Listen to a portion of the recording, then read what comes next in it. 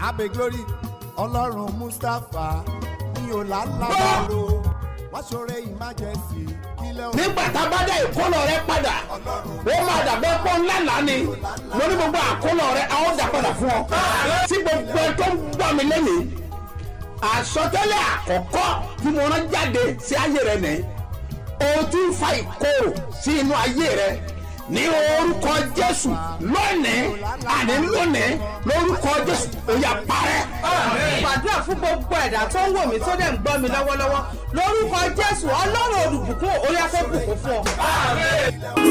Àánú ló ṣe yí Olúwa agbára mi kọ́ òun bàbá. Àánú ló ṣe yí Olúwa agbára mi kọ́ bàbá. Àánú ló ṣe yí Olúwa agbára mi kọ́ bàbá. Àánú ló ṣe yí Olúwa agbára mi kọ́ bàbá. Wíwà láyé mi lò ní Olúwa agbára mi kọ́ òun bàbá. Àánú ló ṣe yí Olúwa agbára mi kọ́ bàbá. Àánú ló ṣe yí Olúwa agbára mi kọ́ òun. Àánú ló ṣe yí Olúwa agbára mi kọ́ bàbá. Kò ṣe é borí àánú gbà. Kò ṣe é borí àánú gbà. Torí kì í ṣe gbogbo ènìyàn lórí àánú gbà. Ìwọ ń kọ́. Kò ṣe é borí àánú gbà. Kò ṣe é borí àánú gbà. Torí kì í ṣe gbogbo ènìyàn lórí àánú gbà. Àní torí kì í ṣe gbogbo ènìyàn lórí àánú gbà. torí kì í ṣe gbogbo ènìyàn lórí àánú gbà. Àní torí kì í ṣe gbogbo ènìyàn lórí àánú gbà. Torí kì í ṣe gbogbo ènìyàn lórí àánú gbà.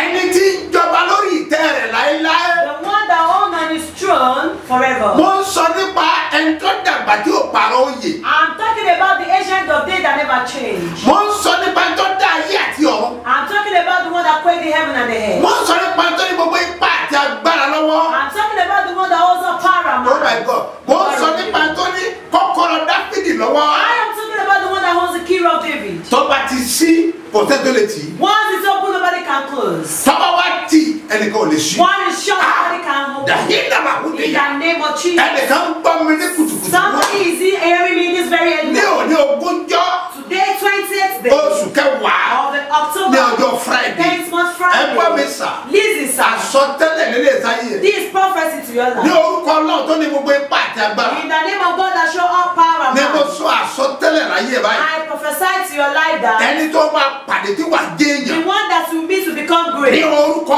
Jésù ti Násárẹ́tì. In the name of Jesus Christ of Ó Nazareth. yá lọ pàdé ẹ̀. Go and meet them. Ayé àfọ̀. That will manifest. Jésù Olúwa wa. In Jesus' name, my Orúkọ mi ò Lord. yí padà. My name never changed. Àpòsílẹ̀ yìí ni. He's apostle. Dr. SMO Mustapha JP Babasebioba láti ìjọ Seed of Calvary Church Land of Reality tó níjọ á wà ní Bárẹ̀mú Ìdíòbí Airport area ní ìlú Ìbàdàn. Babasebioba live in Ṣàgámù.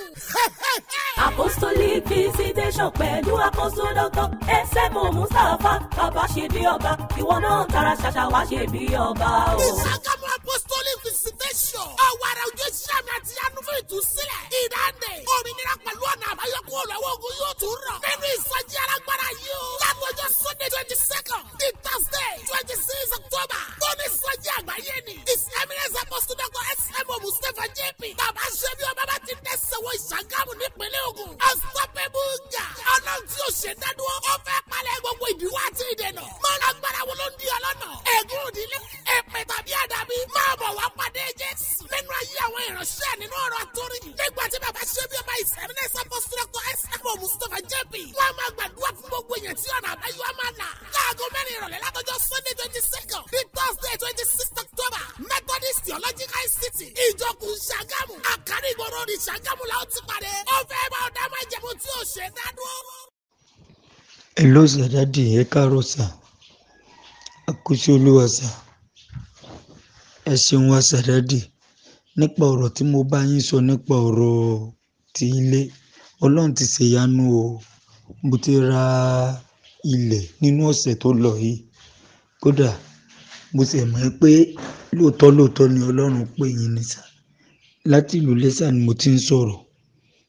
tó mo ti ra ilẹ̀ o kọ́lọ́run jọ kó bá mi kọ́ o mo ti pa ègún run mo dẹ̀ ti gbà ìpè yín ó ti sọ fún mi pé mo ti pa ègún run so ẹ ṣé mo dúpẹ́ lọ́wọ́ yín mo dúpẹ́ lọ́wọ́ Ọlọ́run o so mo ti ra ilẹ̀ yẹn o kọ́lọ́run jọ kó bá mi parí ẹ̀ kẹ́mi mi gbé bẹ́ẹ̀ kẹ́mi ọmọ mi gbé bẹ́ẹ̀ o so mo ti ra o ẹ ṣé ń sọ o iṣẹ́ ìránṣẹ́ yín ò ní bàjẹ́ o iṣẹ́ ìránṣẹ́ mọ́mí náà ò ní bàjẹ́ o ẹ bá mi kí mọ́mí o lágbára Ọlọ́run iṣẹ́ tó Ọlọ́run bá ti parí òun náà máa gbé wá sọ́dọ̀ yín o ẹ ṣé mo dúpẹ́ o iṣẹ́ ìránṣẹ́ yín ò ní bàjẹ́ o ẹ ní fọmọ kí iṣẹ́ ìránṣẹ́ o gbogbo ibi táwọn ọmọ yín wá àwọn náà bá nu Ọlọ́run pàdé o ẹ ṣé mo dúpẹ́ o.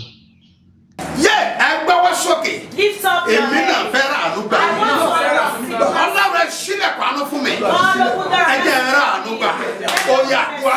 orúkọ Jésù orúkọ Jésù orúkọ Jésù ẹ̀mí mímọ́ o Ọlọ́run bàbá ṣe bí ọba o èmi náà fẹ́ ra àánú gbà èmi ní ẹ ṣàánú mi aláàánú iṣẹ́ ní ẹ ṣàánú mi tọmọtọmọ tàjàtàjà mo fẹ́ ra àánú gbà àánú tó tayọ mo fẹ́ rí gbà Olúwa wa. Ọlọ́run ṣe bí ọba o mo ṣe bá torí pé ẹ gbọ́ àdúrà ẹ kúrọ̀lẹ́ dádì èmi náà ti lẹ́rìí o mo jẹ́ ìkan lára àwọn ọmọ ìjọ Seed of Christ Golden Church orí afẹ́fẹ́ sà mo sọ̀rọ̀ láti ìlú Libya so mo máa ń gbọ́ èrè òwúrọ̀ lára ọ̀rẹ́ mi ló introduce the group yìí sí mi láti last year October so àtìgbà yẹn mo ti ń gbọ́ sàmì òkè ń pa èrè òwúrọ̀ jẹ so ọdún yìí mo bẹ̀rẹ̀ sí ní san ọ̀rẹ́ májẹ̀mú mi mò ń san ó wá yà mí lẹ́nu last week ẹni pé ká san 100 naira maybe last week Monday àbí Tuesday mo ti gbàgbé ẹ ṣáà ní pé ká dá 100 naira mo ṣáà transfer 100 naira yẹn so ọjọ́ kẹta ẹ̀ ni ọ̀rẹ́ mi kan tó ti ń promise mi ní owó láti last year bó ṣe send 50,000 naira sí mi nìyẹn mo ti ní pé anytime tèmi náà bá ti lẹ́rìí pé máa send ẹ̀rí tèmi náà pé kàn bá mi play ẹ ṣé gan ni sir God bless you sir more anointing ẹ ṣé gan ni sir mo dúpẹ́ inú mi dùn gan ni.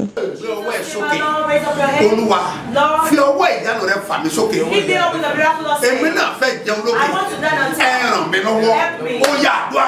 orúkọ Jésù orúkọ Jésù orúkọ Jésù ẹ̀mí mímọ́ o Ọlọ́run bàbá ṣe bí ọba ẹ ṣàánú mi ẹ fà mí sókè ẹgbẹ́ mi débẹ̀ mo fẹ́ bá wọn lókè jẹun àkókò tó ẹ fà mí lọ́wọ́ sókè ẹgbẹ́ mi débẹ̀ Jésù àwọn dádì ẹ kúrọ̀lẹ́ sà o mo dúpẹ́ lọ́wọ́ yín o anointing yín ò ní gbẹ o àmì ìrora yín ò ní gbẹ o mo dúpẹ́ òkè lẹ́ máa lọ o níjọ́ Monday last week ẹ sọ pé a máa receive alert mo máa dúpẹ́ lọ́wọ́ Ọlọ́run o bí mo ṣe kúrò bí ẹ ṣe parí tí mo mú fóònù mi tí mo fi ń gbọ́ ìrì òwúrọ̀ bá dẹ̀ wò alert 100,000 lọ́wọ́ ẹni tẹ́ pé ó ti wà lọ́wọ́ ìtìpẹ́ tí mo ti sínsìn tí ò dẹ̀ fún mi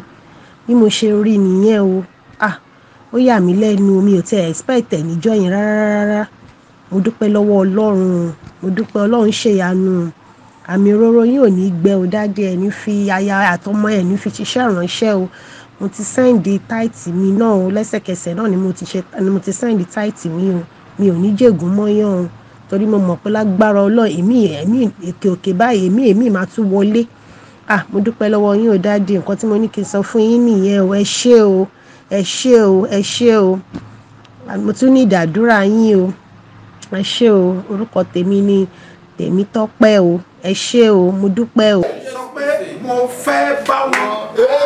mo fẹ́ kọjá wọn mo fẹ́ bá wọn mo fẹ́ kọjá wọn àwọn tó ti jìnnà nínú oko.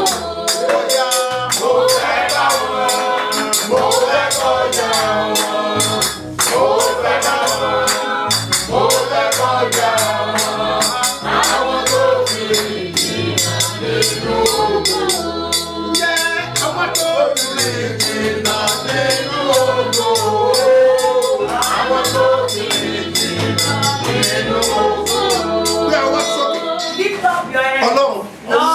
sílẹ̀kùn àwọn olóore fún mi. Tó bá wù ẹ́ kó bẹ̀rẹ̀ olóore kan oṣù. Ọjọ́ tọrọ ẹ̀ bá ti sùn. Ó bá ti sùn ẹ̀ wà ní ẹ̀fà. Sílẹ̀kùn àwọn olóore fún mi. Orúkọ Jésù, orúkọ Jésù, orúkọ Jésù.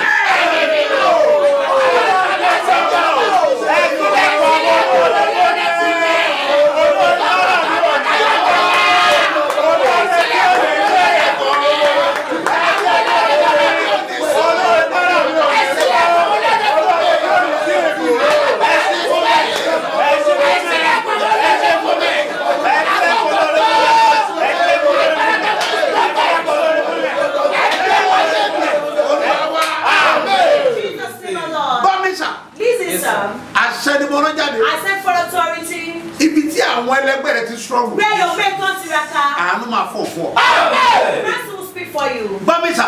Listen. Ibi tí àwọn ẹlẹgbẹ́ rẹ ti negotiate. Where your faith comes to Nodura. Ìrànlọ́wọ́ á dáwọ́ lọ́wọ́. Help will answer you. Olórí á dìde fún ọ. The bottom rise for you. Ẹ bá wà Facebook, ẹ máa tàpá mi. Facebook, ṣe àkọ́bùrà. Ẹ máa fi káàdì. Eléyìí ó ní èrè ńlá. This one have a great reward. You never ní sáà. In the name of Jesus. Like God in the mighty name of Jesus. Mo sọ àsọtẹ́lẹ̀ sáà. I prophesy to you. Ẹni tó ṣiṣẹ́ lọ́wọ́ ẹ̀. The one you don't work for. Ẹni tí ò jẹ́ olówó. The person that you know. Ó máa sanwó fún ọ. In the name of Jesus. October ló fún wa pẹ́ 72 hours marathon prayer ó tún ti yá o ẹ̀tún yáyá máa bọ̀ níṣẹ́ bí ọba national camp ló fún wa pẹ́ ìpínlẹ̀ Ògùn testimony rẹ̀ dájú o. Bẹ́ẹ̀ni o, ọjọ́ mẹ́ta ọ̀tọ̀ọ̀tọ̀ la fi jọ wà nínú àdúrà. October ló fún wa pẹ́ 72 hours marathon prayer. Ó wáyé níṣẹ́ bí ọba national camp. AP bus stop ló fún wa pẹ́ area ló fún wa pẹ́ ìpínlẹ̀ Ògùn. Ẹ̀tún yáyá máa bọ̀ kájọ gbàdúrà gbàdé sí ayọ̀ kankan. Àwọn tó ti wá ló lè ròyìn iṣẹ́ àná àti iṣẹ́ ìyanu tó ń ṣẹlẹ̀ níbẹ̀. Ìwọlẹ̀ rí kan báyìí o. Tètè tá a bá ti wọnú àdúrà lọ́jọ́ Wednesday October 25. Ó ní ìdájí òwúrọ̀ ọjọ́ Sátidé ká tó kúrò. Ọlọ́run máa dá àdúrà rẹ̀ gbà bẹ́ẹ̀. Ìránṣẹ́ Ọlọ́run aláyé Adénúlẹ̀ bí ọwọ́ra òjò. His eminence apostle Dr. S.M. Mustapha J.P. Babasebioba lólùgbàlejò àgbà. Tó o bá lè wá tó oṣù kẹwàá yìí nílùú fún wa pẹ́. Oṣù tó kù nínú ọdún yìí máa ń pè ọdún bẹ́ẹ̀ lọ lórúkọ Jésù. Àmín o. Orísun tí àṣẹ ti máa ń sọ̀rọ̀. The source that where authority speaks. Orísun níbi tí agbára wà. The source where power dwells. Mo ti ẹnu mi bọ ẹ̀jẹ̀ Jésù. I put my mind to the blood of Jesus. Mo mu nínú ẹ̀jẹ̀ rẹ̀. I drink from his blood. Mo dúró lórí àpáta Kristi. I stand on the rock of Christ. Mo fẹ̀mí ti àgbélébù. And I rest on the cross. Mo wá sọ àsọtẹ́lẹ̀ sáyé. And I prophesy to your life. Níbi tí àwọn èèyàn rò pé ó ti ní dìde. Where people think you will not rise. Ayé rẹ̀ máa fò ń bẹ̀ lórúkọ. Your life will fly there in Jesus. Mi lágílá mo sọ gẹ̀lẹ́ fi. In the name of Jesus. Bọ́ ọ bá gbàgbọ́. If you believe. Níbi tí àwọn wà ti ṣe bí ẹrú. Where they think you act as slave. Mo sọ àsọtẹ́lẹ̀ pé. I prophesy that. Jáde kó lọ ṣe bí ọba. Go forth and reign as king. In the name of Jesus. Ayé ẹ̀ máa dìde. Jésù Olúwa wa. Jesus name alone. Gbogbo ọlọ́jọ́ bí òní. All to the brother celebrate. Oníwọ́dẹ anifásitì. People celebrate wedding anniversary. Mo pe àánú Ọlọ́run. I call the mercy of God. Àti ojúrere ẹ̀. And his favor. Ọwọ́ ìyanu ẹ̀. And a miracle. Kó wá ayé yín kan. Amen. Locate you. Ayé rẹ̀ máa tẹ̀síwájú. Amen. That will progress. Ìgbéyàwó rẹ̀ máa tẹ̀síwájú. Amen. Marriage will move forward. Ẹ ò ní wálẹ̀. Amen. Never come down. Àbùkù inú ayé rẹ̀ àti ìgbéyàwó rẹ̀. The reproach in your life and marriage. Lónìí ọ̀run mú kúrò. Amen. Taken away. Gbogbo ẹ̀jẹ̀ ń ṣe káyọ̀ lónìí. All of the things Mo sọ fún yín pé ayọ̀ yẹn kò ní ní ìpẹ̀kun lórí. That joy will not be limited. Ẹ ó máa pọ̀ sí. You multiply. Gbogbo ẹ̀jẹ̀ ń kanlẹ̀kùn ayọ̀. All of you knocking the door Jẹ́ ń of kanlẹ̀kùn joy. oore. Knocking the door of goodness. Gbàgbọ́ mo sọ fún ọ. Believe that. Lẹ̀kùn ayọ̀ yẹn ṣí lónìí. That door is open to them. Wà á dẹ̀ ṣe bí ọba. Happy birthday and happy wedding anniversary. Lórúkọ Jésù. Àánú á gbé ọ dìde. Wà á dẹ̀ ṣe bí ọba. Wá gbọ́ information yìí. This information. Béèyàn bá fẹ́ dìde. If you want to rise. Fúnra ara rẹ̀ wà gbìyànjú àti dìde. You will endeavor or try it yourself to rise. Ìgbà tí ọba máa parí ọ̀rọ̀. When your body will finish. Wọ́n ní ọmọ tó bá sí pàlà gbé. They say it's the child that make effort that. Àwọn ọ̀run fẹ́ gbé ọ dìde. The heaven want to elevate you. Tètè take a step. Take ìgbésẹ̀. Àti dìde. To rise. Wọ́n ní nǹkan tó náà fẹ́ mú jáde fọ́lọ́. That's what God wants to bring out for you. Ẹ gbọ́ mi sà. This is Listen, sir. ó lè ṣeéṣe kó lérò pé kò sọ́nà. Is it possible you think there is no way? but èmi sọ fún ọ pé ọ̀nà wà. I am telling you there is way. àyè bẹ nínú ọ̀dọ́ àgùntàn. There is a lot of space in the roof of the shepherd. ẹ wà wọ́n rẹ kí pépé máa bọ̀. His beauty of glory is calling you wọ́n to pè come. ọ́ sínú ògo àti He is ọlá. inviting you to glory and honor. níbi tí ọlá ti ń fọ. Where honor speaks. wọ́n pè ọ́ bẹ̀. If you are being called. but gbé ìgbésẹ̀. But take a pé step. èmi náà fẹ́ dìde. That I want to rise. ẹ bá mi sà. Listen, sir. bẹ́ẹ̀ yóò bá dìde láyé. If you want to rise, I'm going to number rise. 1 kò gbọdọ̀ jẹ́ ọ̀lẹ. Firstly, you must not be lazy.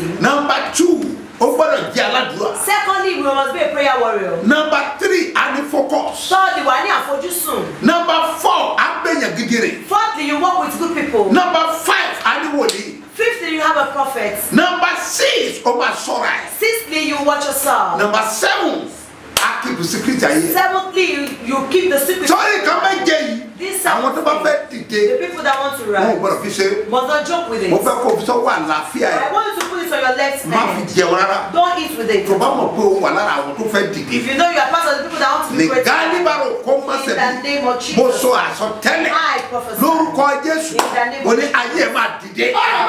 Now rise. mo kí gbogbo ẹ̀ lọ rí pé ẹ kú pàdé ńlá. I greet the Lord people happy great tó ń lọ lọ́wọ́lọ́wọ́ àti ní ìlú Òṣogbo. and Òṣogbo. ẹgbẹ́ mi sà Listen. sẹ́mo pé ti Friday òní You know today àti Friday. Òṣogbo àti Ìlọrin ìṣọ́ òru Òṣogbo and Ìlọrin is vigil. ó dẹ̀ máa ní agbára. I need to ẹgbẹ́ pray. mi sà Listen, sir. eléyìí ni kò mọ̀ Know this. wípé lára àwọn tí àdúrà rẹ̀ máa gbà tó máa ní testimony ìwọ wà bẹ́ẹ̀. That you are part of the people that your prayer will be answered and the word lágbára tó testimony. dá ayé àti ọ̀run. By the power of the one that created heaven and ìgbára earth. lèèyàn fi ń gbọ́ ìkéde program téèyàn ń wá ọ̀nà láti débẹ̀. You will hear the program with obedience for you to come. bẹ́ẹ̀ ni téèyàn bá ti dìde pé mò ń lọ Once sí you say that you program want to go for the program, ara ìgbọ́ràn náà ni. that's part of obedience. Ragabadi In is the name of Jesus. lórúkọ Jésù In wà the dé name ibi of gíga. Jesus. Bless the greater òní náà high. ni program ìṣòro àpẹtẹ wátápá. Today the Apothe vigil will come. bẹ́ẹ̀ ni Yeah. òní ìṣòro kẹta The wọn. third day of the vigil. tó bẹ́ẹ̀ gbọ́ mi sà ẹ gbọ́ mi sà This is sir. òní èmi pàápàá And this one today. lágbára Ọlọ́run By the grace of màá God, wà nínú Èkó I'll be in Lagos. ìṣòro ni méjèèjì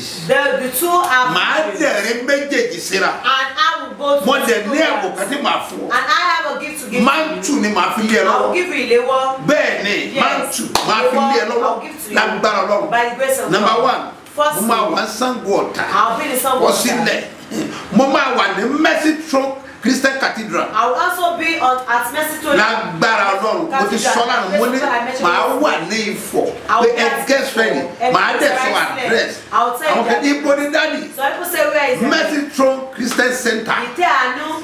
Kẹ́rin inside Ẹ̀kẹ́rin inside. Oyèrò town Oyèrò town. Ifọ̀ local government Ifọ̀ local government. ibẹ̀ láti máa pàdé That's what we mean. ìpàdé ríru omi The spiritual ẹ̀ẹ̀kan lọ́dún ló water. wáyé It's because of what's in the àjọ máa wà ń bẹ̀ We will be there ní together. galọ́pàá sẹ́nìgà kúrọ̀bì náyà ta ló sọ pé ò ní dìde Who said you will not be great? èmi ni mo sọ àsọtẹ́lẹ̀ I'm the fún one that prophesied pé to you. o máa dìde lórúkọ Jésù Rise in Jesus. mo ní wàá dìde Rise.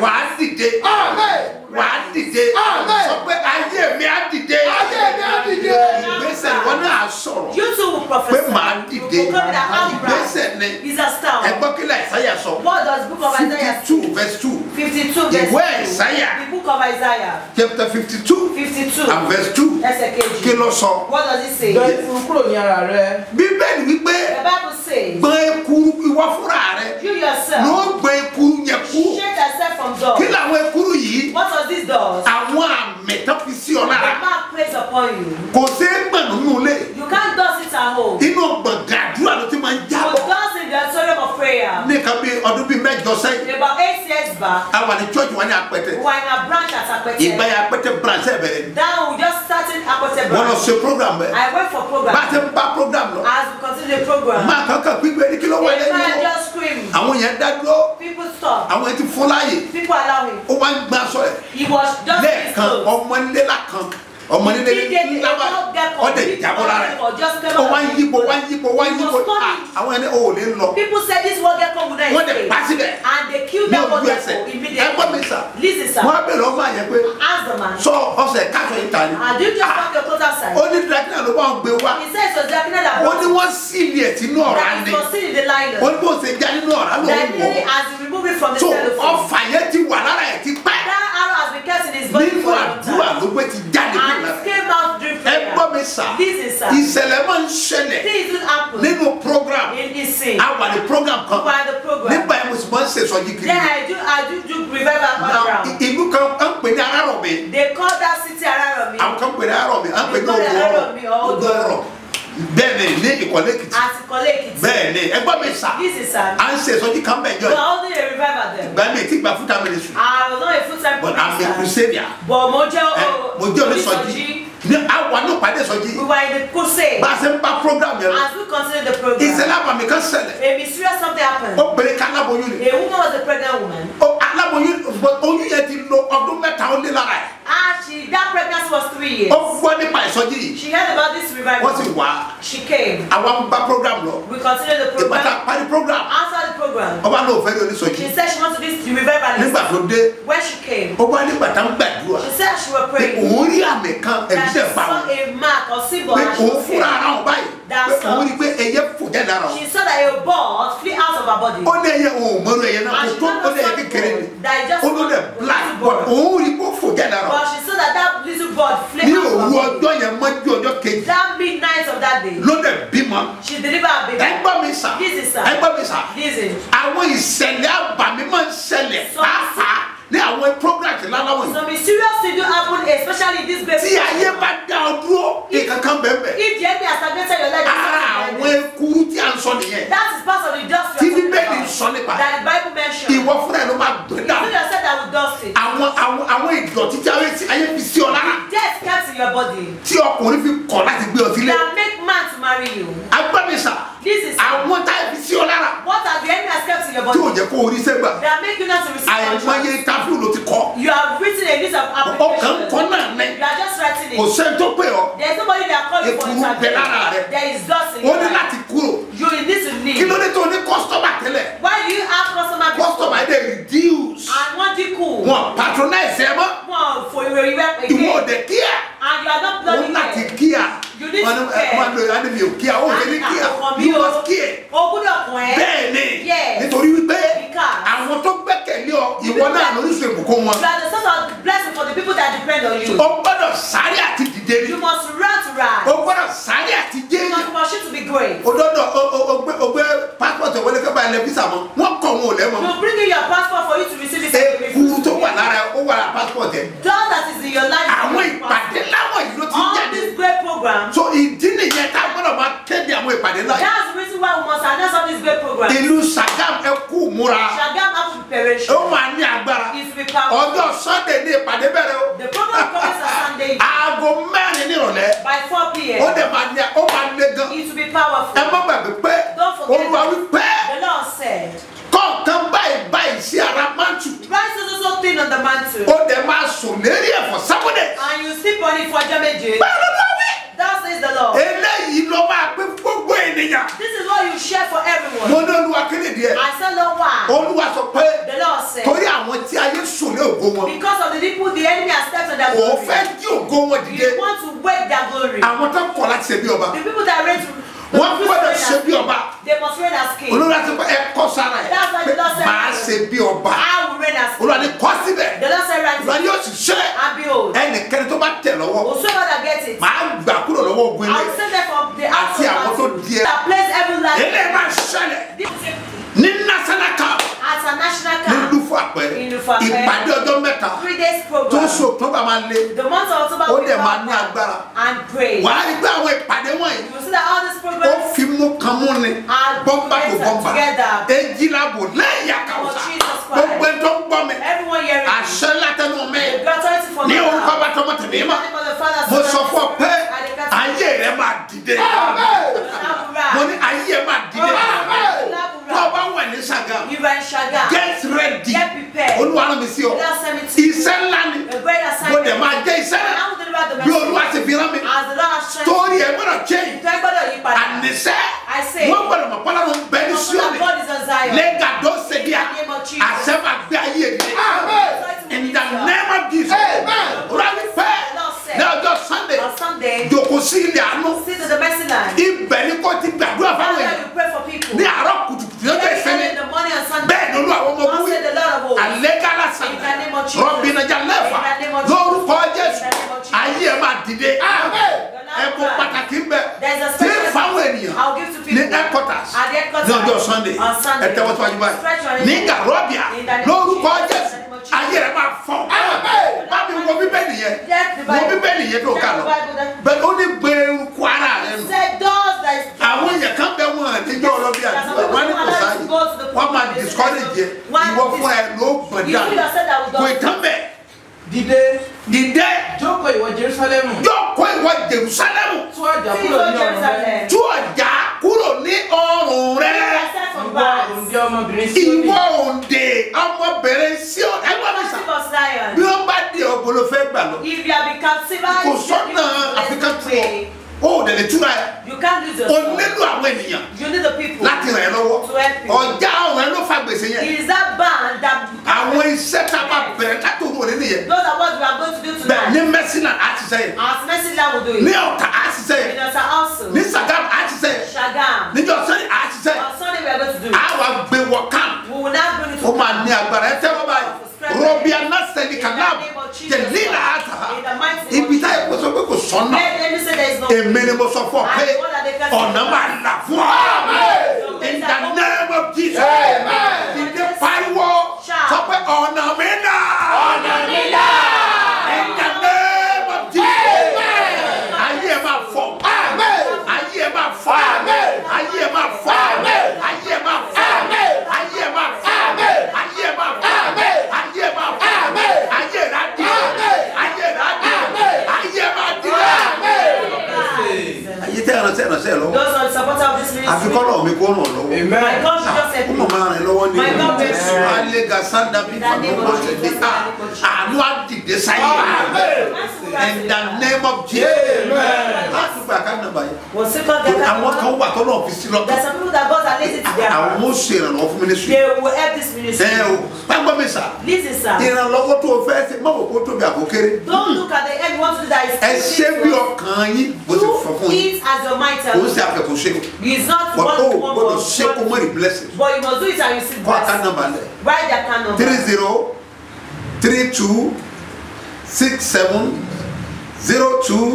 30-32-67-02-85 Mustapha Solomon Moses ló máa gbé jáde ní First Bank. Èkejì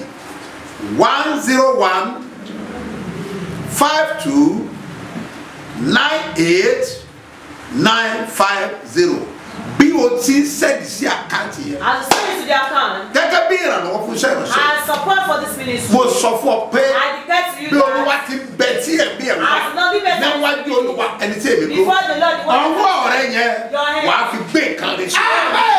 In the name of Jesus. Lord Jesus. October ló fún wa pẹ́ 72 hours marathon prayer ó tún ti yá o ẹ̀tún yáyá máa bọ̀ níṣẹ́ bí ọba national camp ló fún wa pẹ́ ìpínlẹ̀ Ògùn tẹsímọ́nì rẹ̀ dájú o. Bẹ́ẹ̀ni o, ọjọ́ mẹ́ta ọ̀tọ̀ọ̀tọ̀ la fi jọ wà nínú àdúrà. October ló fún wa pẹ́ 72 hours marathon prayer. Ó wáyé níṣẹ́ bí ọba national camp. AB bus stop ló fún wa pẹ́ area ló fún wa pẹ́ ìpínlẹ̀ Ògùn. Ẹ̀tún yáyá máa bọ̀ kájọ gbàdúrà gbàdé sí ayọ̀ kankan. Àwọn tó ti wá ló lè ròyìn iṣẹ́ àná àti iṣẹ́ ìyanu tó ń ṣẹlẹ̀ níbẹ̀. Ìwọlẹ̀ rí kan báyìí o. Tètè tá a bá ti wọnú àdúrà lọ́jọ́ Wednesday October 25. Ó ní ìdájí òwúrọ̀ ọjọ́ Sátidé ká tó kúrò. Ọlọ́run máa dá àdúrà rẹ̀ gbà bẹ́ẹ̀. Ìránṣẹ́ Ọlọ́run aláyé Adénúlẹ̀ bí ọwọ́ra òjò. His eminence apostle Dr. S.M. Mustapha J.P. Babasebioba lólùgbàlejò àgbà. Tó o bá lè wá tó oṣù kẹwàá yìí nílùú fún wa pẹ́. Oṣù tó kù nínú ọdún yìí máa ń pè ọdún bẹ́ẹ̀ lọ lórúkọ Jésù. Àmín o. Mo ti rí Jeremiah. Hello. Hello, sir. Ẹ jọ ta lẹ̀ rí kàn. Who is the next to testify? Orúkọ yín mà. Your name? Orúkọ mi ni Sofia Saburazak. Okay. Mo wá láti ìlú Ṣakí. Ṣakí lẹ tí wá síbí? Bẹ́ẹ̀ni. Èkó ni mò ń gbé bọ̀ Ṣakí ni mo ti ń gbọ́ prógámù yín. Wow. Ó ṣẹlẹ̀ pé 2021 mo wà ní Paraku mò ń ta ọjà. Sọ èmi máa sọ fún mi pé kí n kúrò nílùú yẹn pé ìlú aṣálẹ̀ ni. Mo máa padà sí Ṣakí. Mo wá ń kírun lọ, mo kírun tán báyìí mo kẹ̀tẹ́ rédíò yẹn ni.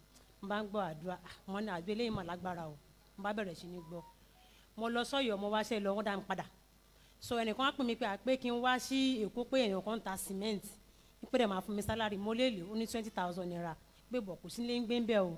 nígbà tí màá dé Èkó ó jẹ́ni tí mo mọ̀ tẹ́ pé àdúgbò kankan náà lájọ ṣe kékeré dàgbà ó sàn fún mi ní ó sàgbálẹ̀ fún mi ó ṣe everything fún mi mo sàn ṣiṣẹ́ níbẹ̀ so mo máa ń lọ sáìtì káàkiri mo máa ń sọ pé àmọ́ ń ta sìmẹ́ǹtì o mò ń ta yèpẹ̀ o mò ń ta gbá o ó wá ní bàbá kan bàbá yẹn máa ń talẹ̀ bàbá yẹn olóyè ni ó sá ní kí supply àwọn ní broken block mo sá supply bàbá yẹn ní broken block bàbá yẹn sá jẹ mí lówó 80,000 naira mo sá sìn kò fún mi mo sá bẹ̀rẹ̀ sí ní fọjọ́ sún àwọn yẹn pẹ́ gbà mí bàbá yìí jẹ mí lówó mi jẹ lówó kọ̀ọ̀kan pé owó mi gbagba pátákó òun níbẹ̀ ní ọwọ́ rẹ̀ yẹn bá ní ẹ má sìn o bàbá yẹn lóògùn ó máa ṣe yín léṣe o mo bá ní kò lè ṣe mí léṣe ó wá dé bóyá oṣù ń parí a máa ń san 1,000 naira mo á kúnlẹ̀ láago mẹ́rin òru máa ní ìwọ Ọlọ́run gbogbo owó tí mo ní láyé lọ́rùn mi níbẹ̀ lọ́wọ́ bàbá yìí o Ọlọ́run jẹ́ kí bàbá yẹn san owó mi fún mi ilẹ̀ mo bá lọ san 1,000 naira mo bá sùn padà bàbá yẹn bá pè mí hello mo ní hello sir ó bá ní ẹyà send account number rẹ mo bá send account number ó bá rí mo sáré 10,000 àmọ́ ọkọ pé ó bá ní hello sọ́sí mo ní mo rí 10,000 naira ó ní mo rò bórí ẹ̀ ti dàrú 1 million naira mo ní. ó ti rí ìrẹ́kù àná mo ti rí mo ti rí ìrẹ́kù àná ìmàyà ṣé wọn náà ti rí mo ti rí mo ti rí mo ti rí Jeremiah.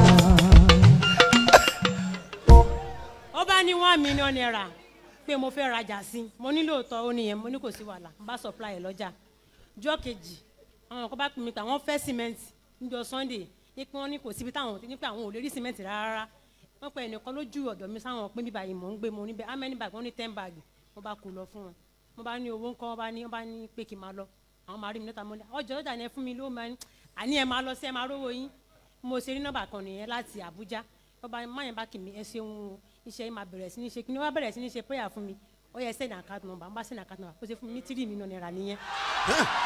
mi ò gbọ́ ó fún mi ní 3 million. 3 million mi gbọ́ kò sóni mọ́ ni. mo ti rí mo ti mo ti rí ẹ̀rí màyà. ṣé wọn náà ti rí mo ti rí ṣó ti rán láti ẹ̀ ó ti rí 1 billion ó dẹ̀ sọ̀rọ̀ sókè ẹ̀rí màyà. bọ́wọ́ yẹn méjèèjì sókè tó bá ti rí mo ti rí ẹni tó máa bá rẹ̀ lé ẹni tó máa bà láàrin ẹni tó máa mú ẹ̀rí wá lọ́la ẹ̀rí màyà. ṣé wọn náà ti rí o mo ti rí mo ti rí mo ti rí. wàhálà sàdáyà. bàbá yẹn sá fún mi ní 3 million naira mo sá supply wọn lọ́jà owó tí mo sáré lọ́jà yẹn lọ bí 800,000 naira kí tó kú onílù mo ti ra rẹ̀ sílùú ìgbà tẹ wá lọ síbi program tó wà ní Àkútè yẹn mo wá tún ṣe prayer pé Ọlọ́run mo fẹ́ parí ilé mi mo sì bẹ̀rẹ̀ mo bá pe àǹtí yẹn lè bá mi ralẹ̀ àǹtí yẹn bá ní à pé alpha wọn bá ní à máa send 800,000 naira sẹ́bà níbo mo ti ró mo ní ìyẹn má wọrí mo send gbogbo owó yẹn sí àǹtí yẹn nìyẹn Ọlọ́run ní pé kí n send owó yẹn sí àǹtí yẹn lọ́jọ́ yẹn máa kàn bẹ ládùúgbò pásítọ̀ ni máa yẹn ní o mọ̀ pé àwọn tí wọ́n gbà yẹn wọ́n máa ṣe bẹ́ẹ̀ wọ́n bá ní alájà kínní kan bẹ nísìnyí o tẹ́ bá ṣe kínní yẹn o wọ́n máa fún yín lóhun pápá mọ́ ní o ṣe wọ́n bá ní àní ẹ ṣe n bá fún máa yẹn ní 100,000 naira wọ́n gbà gbogbo wọn pátá wọ́n dáwọ́ tèmi nìkan padà. owó máa jẹ. ó sì kù. ó tún ṣe kù. ẹ sọ pé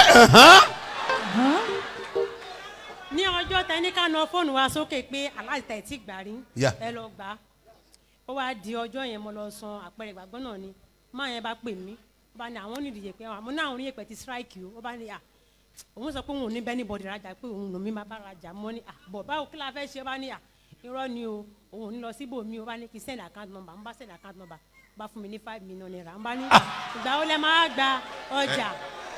5 million. Ọlọ́run. sọ pé ire ayé mi ò àwa mi rí ire ayé mi ò àwa mi rí.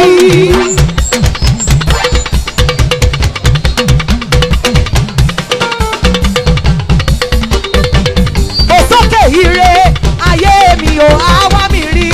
ire ayé mi ò àwa mi rí. ire òwúrọ̀ ọ̀sán àti àṣálẹ́ ayé mi ò àwa mi rí. lórúkọ Jésù mo pa láṣẹ.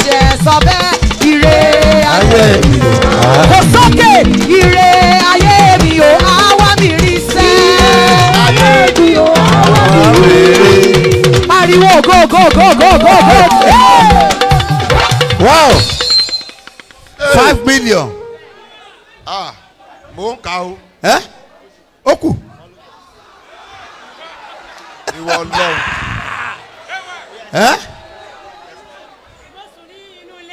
ọlọmọ sísítà mi kan tó máa mi ṣe lẹ́yìn lọ́ba pè mí òun tẹ̀ dé láti Turkey ni ó wá ṣe wedding ó wá ní àpé sí màá lọ Canada mo ní èmi ò ní international passport o wọ́n bá ní mo ní tán ní pé mi fẹ́ wàhálà àwọn ìjọba wọ́n bá ní òun máa ṣe fún mi èmi ò lówó wá ní òun mọ mọ́là kan rí ó sá sọ mọ́là sí ó ní mo gbá ó sọ mọ́là sí ẹnìyẹn bá ní ìmọ̀ àgbà ní 2 days mo ní mo tán náà máa ń gbà fún 3 days mo ti fẹ́ rówó bá ní ká mú 200,000 naira wá ọmọ sísá mi yẹn ló fún ní 200,000 naira ìjọ kẹta ni mo gba international passport. agbára Ọlọ́run from local to international. yàgò dáadáa ni yàgò. mo rán àṣẹjáde o. I send for authority. gbogbo èèyàn grab ẹ. Let everybody. ẹ fa ilé ìmọ̀ra. Grab this. láàrin ọjọ́ mẹ́ta. Within 3 days. ẹ̀rí tí àwọn èèyàn farabalẹ̀ gbọ́ dáadáa. Testimony that will make people to listen carefully. o máa ṣe a testimony yẹn. in the name of Jesus. ọ̀rọ̀ yà dayọ̀. wà á dẹ̀ ṣe bí ọba. mantu tálẹ̀ ìwọ ló wà fún. Tonight mantu is for you. ìwọ ló wà fún. It's for you. ọ̀nà méjì ní ti pín. I will share it in 2 places. màá pín ní Ifọ̀. At Ifọ̀. màá dẹ̀ pín bákan náà ní Ọ̀tà. And also at Ọ̀tà. ìwọ ló ní. It's for you. ẹgbẹ́ mi sà. This is sir. bìnnàdó àlọ́ In the sàtẹ̀. name of Jesus. mantu tí Eliza gbà. The labor that Elisha tí received. ayé ẹ̀ gòkè. That made his life higher. òun náà la fẹ́ fún ọ. That's what I want to give to you. bó ti ń tẹ́wọ́ gbà. I receive kí ayé rẹ̀ kó gòkè. Your life will move in the higher. name of Jesus. ẹgbẹ́ Eliza. This is today, sir. àṣẹlélẹ́yìn. This authority. àwọn tó bá fẹ́ kílẹ̀ wọ̀. The people that want to receive it. àmì wọn yàtọ̀. Their amen will be different. gbogbo àwọn tí wọ́n ń wò lókè. Everyone you are looking at far.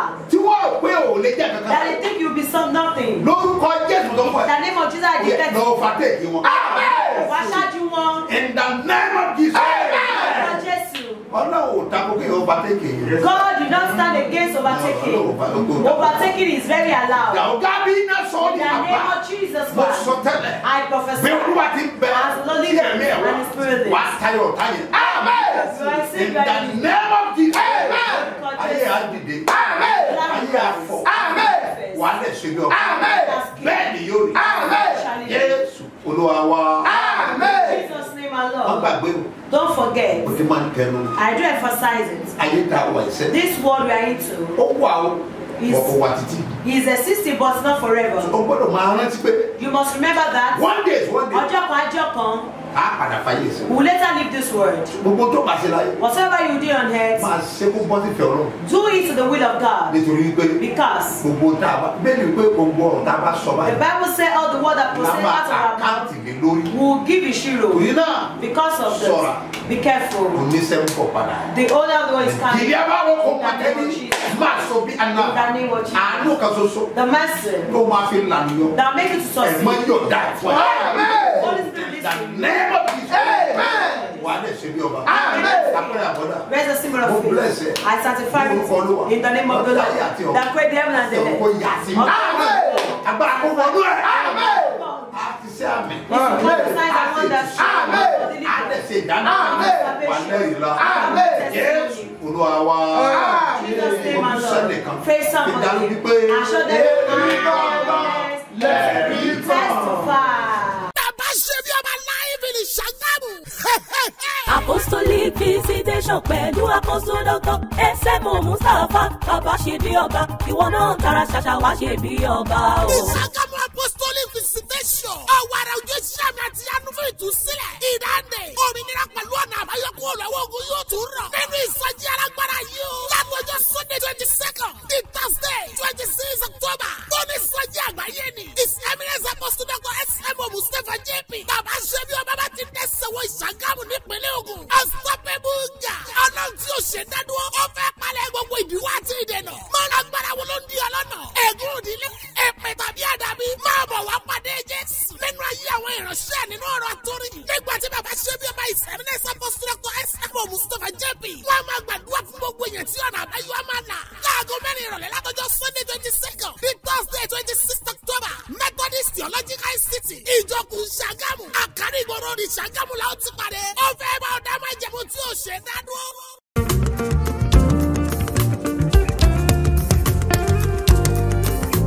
Ibi tí wọ́n rò pọ́n ti parí iṣẹ́ rẹ sí. Ní òní, agbára Ísírẹ́lì kò gbé ọ jáde kúrò. Jésù.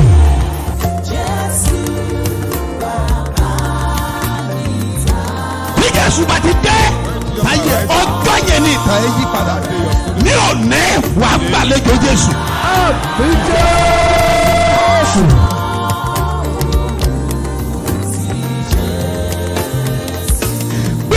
Sókè. Àní ogun tí ń fi àkókò rẹ ṣòfò. Jésù tí olóore fi gbàgbé ẹ. Ogun yẹn ṣá. Jésù.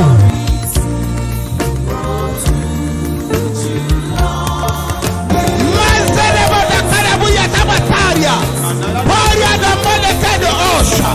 Wà túrí bí nùkà pọ́ọ̀rìà. Kọ́ba lanta bọ̀ṣẹ́rìà. Gbogbo ogun tí ń fi àkókò rẹ̀ ṣòfò. Lórúkọ Jésù. Ogun yẹn wọlé. Jésù. Ogun tó jà bàbá ẹ̀. Jésù. Ogun tó jà ìyá ẹ̀. Jésù. Wọ́n dẹ̀ fàkókò wọn ṣòfò. Jésù. Wọ́n dẹ̀ tún fara hàn ní ayé rẹ̀. Jésù. Èmi dúró bí wòlíì ọlọ́run àlàyé. Mo sọ̀rọ̀ bí ọ̀kan náà àwọn àpòstélì. Tí a fi iṣẹ́ ìran. Lórúkọ Jésù. Wọ́n pa á ní àṣẹ. Ogun yẹn kó gbilẹ̀ dànù. Jésù.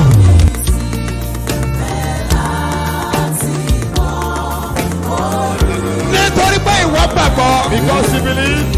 Mo pa á ní àṣẹ. Ogun tí ń jà lé bàbá rẹ̀. Ogun tí ń jà lé màmá rẹ̀.